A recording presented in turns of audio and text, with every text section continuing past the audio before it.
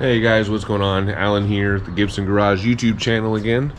I want to say thanks for tuning in, and I also want to say thanks for all your support you guys have been giving me lately. I've been growing a little bit faster than usual, which is pretty awesome considering I've been getting away from like a lot of normal repairs and doing some of my own stuff, so that's pretty cool. You guys are interested in that. I appreciate that support, comments, the likes, all that stuff. Which, by the way, reminds me I am doing 2 polls on my YouTube webpage, my YouTube channel page. You hit the community tab and you can see all my posts. I've got 2 polls going on.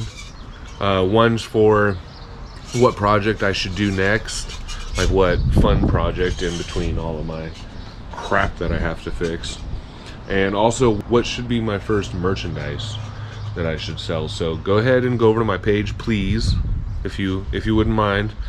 Cast a vote, because I have a total of 12 votes, and while, you know, yeah, that's enough to determine a winner, I want more input than just 12 people out of like over 3,000 subscribers.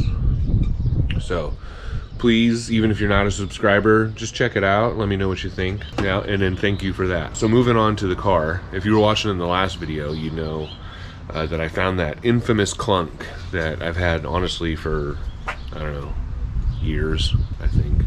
It's been here for a while. I always thought it was the driveline carrier bearing.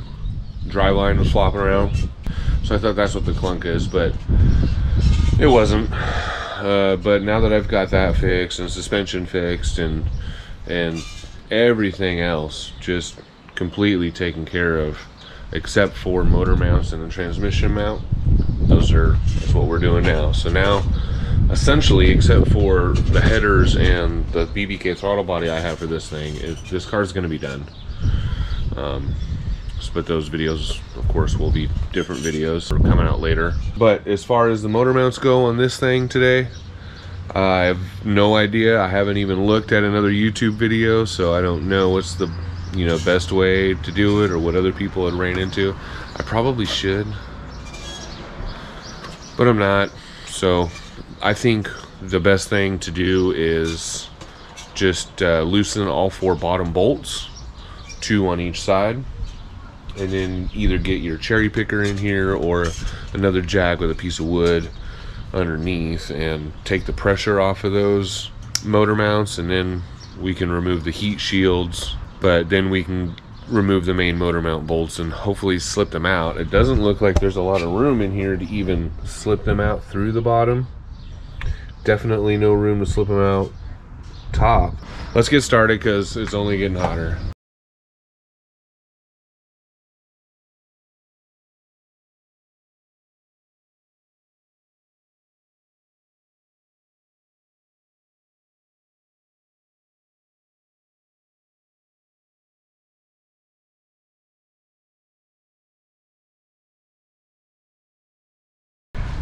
So there's the heat shield. Okay, I got one actually from kind of reaching my hand up behind the rack and pinion. I got the one furthest back.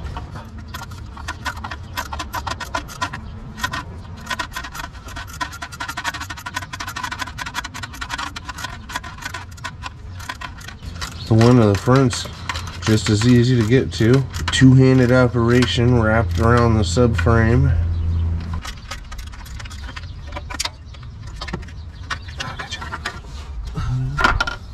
Make sure we lose that screw in the same spot the other one's lost. Okay, slipping down. Okay, so that was easy enough to slip out the back. I don't think the motor mount is gonna come out that easy. If we look up in there, I don't know if you guys can see, but there's a brace. Yeah, right here. That's bolted to the one mount. So I gotta unbolt the brace from the mount and the other end of that brace at the alternator. There's that brace. Goes from that end to that end. We gotta remove that. Okay, there's a 13 on a deep socket. It wasn't right. don't think I had it on all the way or something. That was weird. I'm gonna loosen up the alternator end. Right, that one's a 15.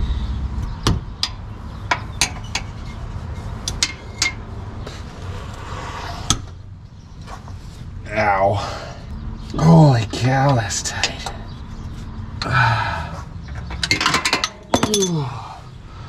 I'm okay. It's just a fingernail.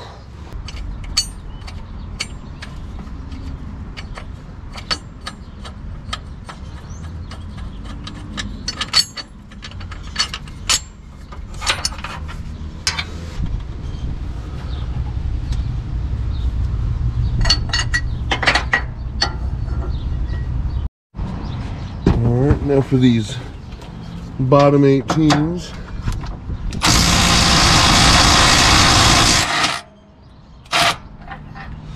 Oh, they're just gonna come all the way out. Yep, okay, well, I was expecting just the nut to come off.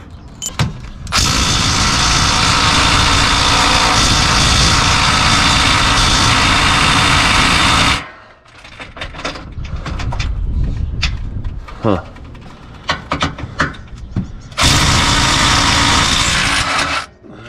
See, that nut came off.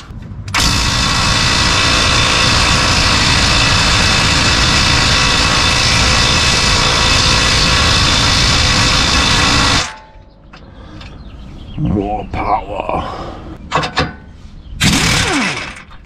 Alright, so 15 deep socket for this one. I'm gonna use the other ratchet. I don't have the motor supported yet. I just want to see if I can break them loose. Yep. Okay.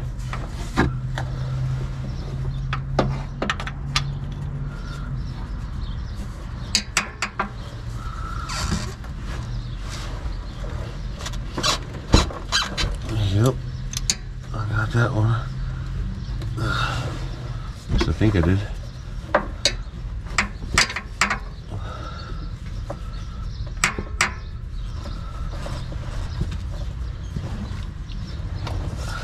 Ow, I'm stuck.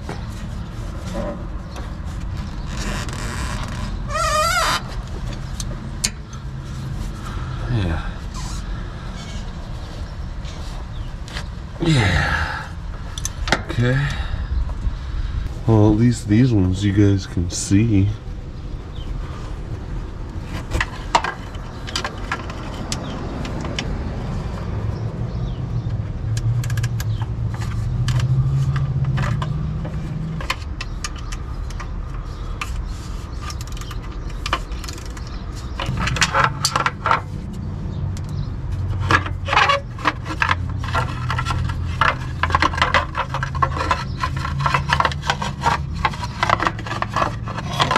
See, there's more room on this side to get this ratchet on there. Ooh.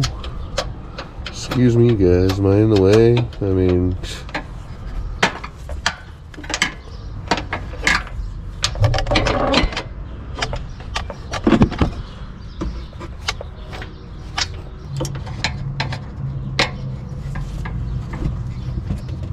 Okay, that's one broke loose.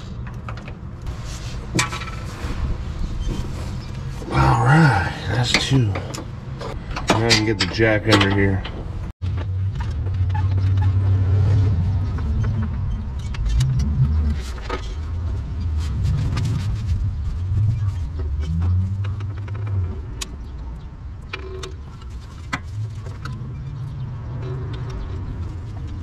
Okay, this bottom is off.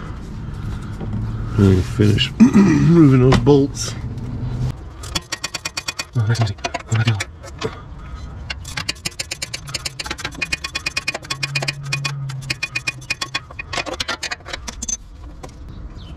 I feel like there's a high sense of danger.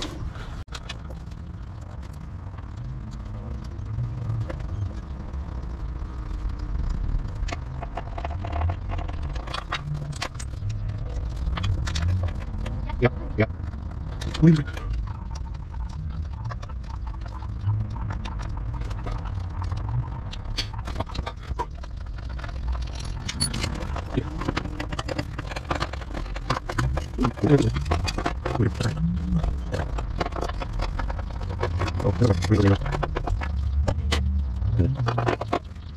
Gonna try to jack the engine up a little more.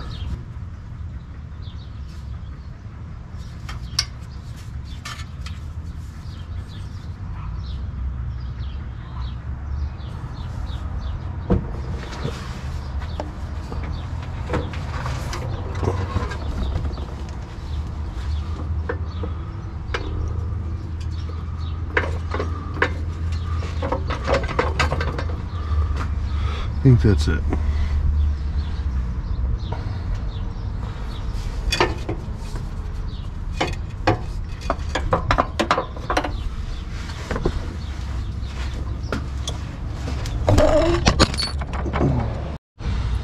Okay, so I reached up here with a little 10 mil, removed that bolt, reached over here on the cross member, removed that bolt for the power steering lines, just wiggled them out of the way, and this thing,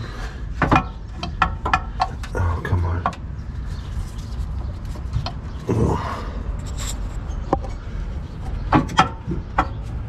don't tell me I gotta remove the rack. I don't want to remove the rack.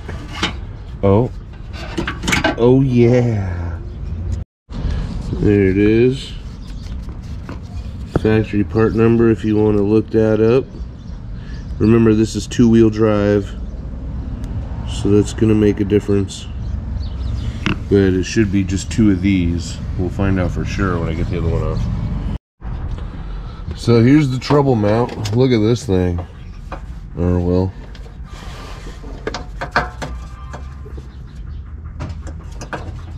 Look at that. Unbelievable. Blown out.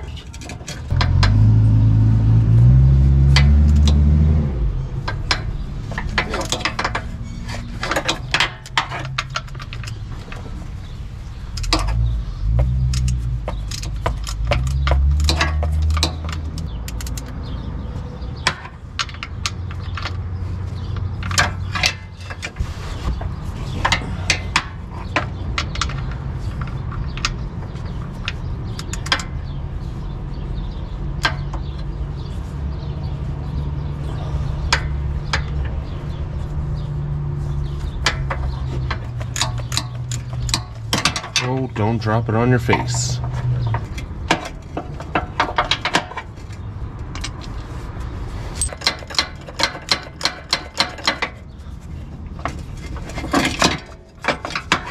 Like that. There's probably room a while ago.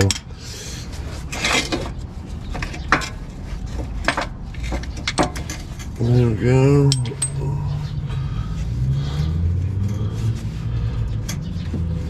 And this guy.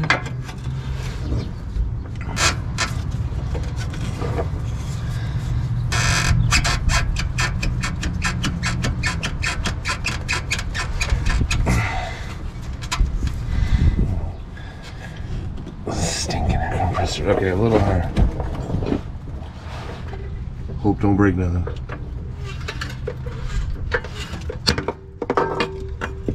Yay! Yep, same part numbers. 04578046 Alpha Charlie. Well, these new motor mounts aren't going to work at all. Pay attention to what you're buying, guys. Wow. These are actually different heights even. So, first of all, check out this height difference from... Well, first let's point out the obvious. These studs are longer than these studs, which they need to stick. They cannot stick past the base of this flange, which this is going to do, because then they'd run into the frame. I could cut those, but then see this shoulder right here? That's like twice as thick as the brace that it's going up against, so the nuts aren't going to tighten all the way down, or they'll strip out half the nut on the way in. That's no bueno. second problem. I was like, well, I still got one good motor mount. Nope. This one's got these weird humps in here. So this rubber piece can't go in there. And I could carve it up to make it fit, but I shouldn't have to. And I don't want to. Look at this guy. So these are both not gonna work. And then, okay, and then that third not so obvious option that I just noticed. The distance here to here. All right, and then check out this one. First of all, it's like, these are made from clearly two different manufacturers. We've got casting marks here on this one and not on this one, here and here. These weird square points, what's that about? Okay, well, after about a 4-hour delay, waiting on parts that turned out to be wrong still, and then going to another store, I finally found a pair that have the short studs. So I don't have to cut them, I don't have to rethread them deeper. But they have those 4 humps. So what I did was just take a razor blade and trimmed out about an 1/8 inch. So this would fit on there without causing, you know, undue, I don't know, preload or whatever, you know. What I really didn't want to do was ruin this pad because this is the part I'm keeping and this is the part that gets changed and serviced, which these are only temporary because I got to go on a long road trip. But when they come in, I'm going to be doing a solid mount conversion from from another car. I'm going to get rid of these hydraulic and put in solid mount. So if you want to see that video, hit the subscribe button and the notification bell, and when it comes out, you'll be one of the first people to watch it. So check this out. Even though this one's not busted, look how far collapsed it is. It's like a finger width, almost a 1/2 inch, I'd say. We got the top lined up, but that's a pretty big difference. So I guess that's why you can't just do one. Your motor will be sitting sideways. Let's see if I can squeeze this back into that hole.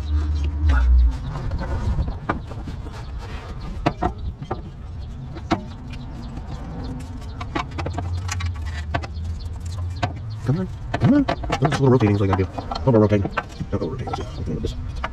All right.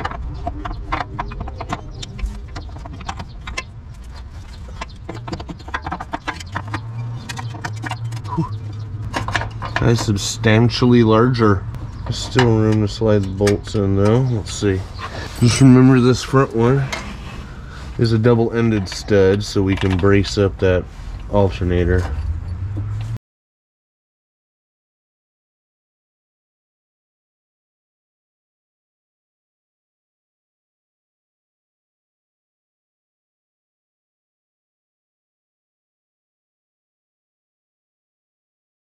Let's see if I can get these started while it's still loose.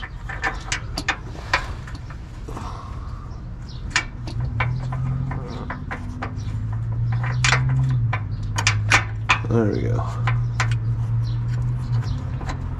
Just a couple threads. I'm gonna keep the non-rusty ones over here on the non-rusty side. And then now that I got these started, I'll tighten the ones up to the block first with the 15 mil. Then I'll come down on, then I gotta do the other side the same way. Get it just this far with the 15s tightened to the block. Then I can set the motor down. And this one's super simple. It just fell out. So hopefully, yeah, I'll just set it up right. Ow. Like that. Get the bolts started.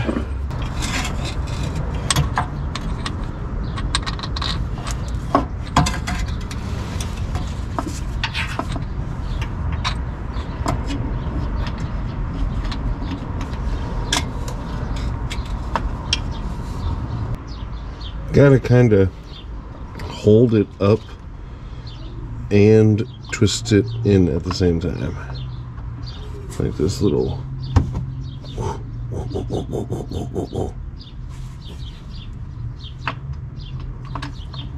Yeah, that's enough to get a socket on it by hand.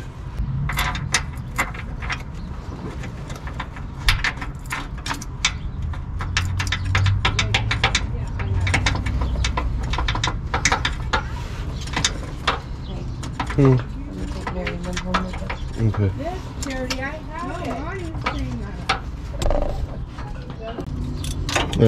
Can that be good enough? Okay. Down it comes.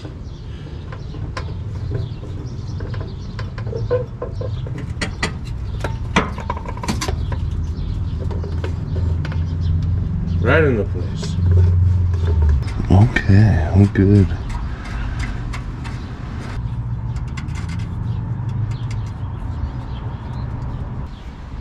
Okay, we'll cinch those 4 down now.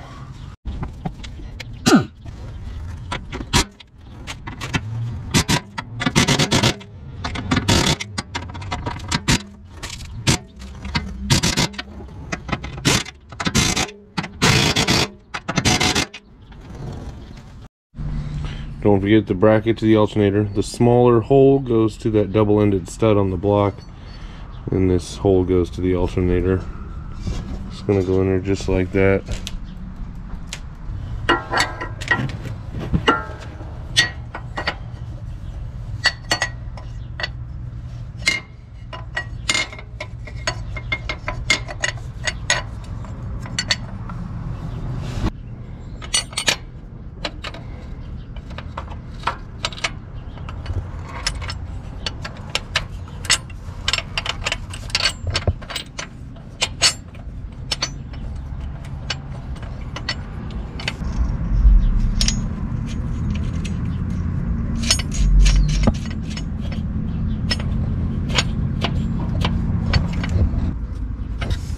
Alright, and we'll tighten those up. And aside from the heat shields, which are just 2 10mm bolts for each side, I made a mess changing the oil. This job is done. Wow, look at the difference. This thing is above this now. This wasn't like that, no lie. This engine is easily sitting a 1/2 inch higher. It's pretty cool. And I guarantee the transmission's probably got 1/4 to a 1/2 inch to raise too once I replace that. But that'll be another video that will be in the video when I do the solid mount conversion. So again, hit the subscribe button, hit the notification bell, hit the like button if you liked it, leave a comment if you want to leave a comment, and as always, have a good one. I'll see you guys in the next one. Owie, I need something longer. Owie. Ow, that one got me on the noggin. Whoa, heads up.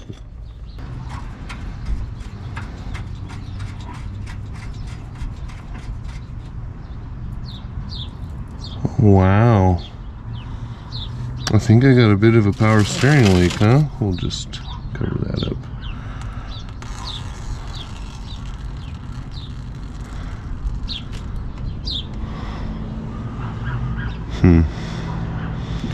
I'm sure that'll last just fine on a long road trip.